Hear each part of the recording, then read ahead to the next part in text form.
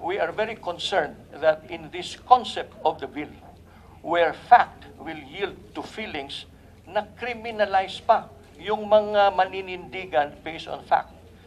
Love the sinner, we are told by our anti-SOGIE Christian siblings.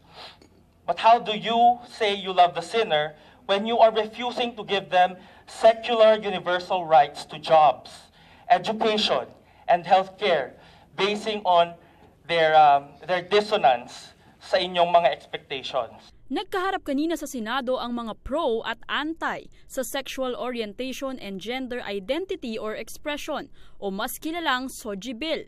Umpisa pa nga lang ng hearing ay nagkaroon na ng tensyon sa pagitan ni Senator Risa Ontiveros at Senator Nancy Binay nang hindi naliwanagan ang lahat kung paano kikilalanin at tatawagin ang mga miyembro ng mga LGBTQ+ community.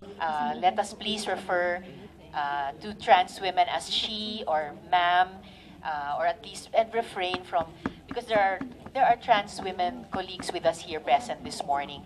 If their belief is to call them as Mr. or Miss, let us, kung pakiusap ko lang din sa committee na wag din naman natin i-impose sa kanila yung belief. Hindi lamang sa panig ng mga senador nagkaroon ng tensyon. Paliwanag kasi ng mga pabor sa naturang batas ay hindi dapat ginagamit ng mga Kristiyano ang salita ng Diyos upang tuligsain ang naturang panukala. We believe that the proposed SOGIE Equality Bill does not in any way infringe on religious freedom. On the contrary, we believe it is an expression of God's grace being total. Life is about diversity.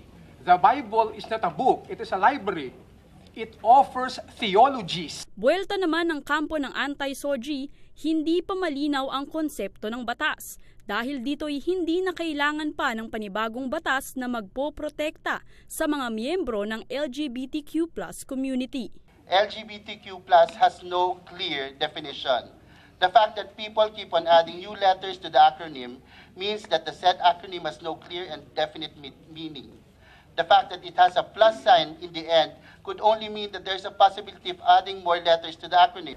Sa pagbanggaan ng pro at anti sa SOGIE bill, hindi na iwasang magkaroon ng alitan sa pagitan ni Senator Nancy Binay at ilang mga pabor sa SOGIE bill dahil sa kanila umanong magkaibang pananaw sa diskriminasyon sa LGBTQ+ community. For them, they're really female. So technically, dapat kung gusto nila pumasok sa Assumption or sa Miriam or Saints, I mean, our music department is open to boys, and there are among them gays. Yeah, pero defined ho sila as boy pa din.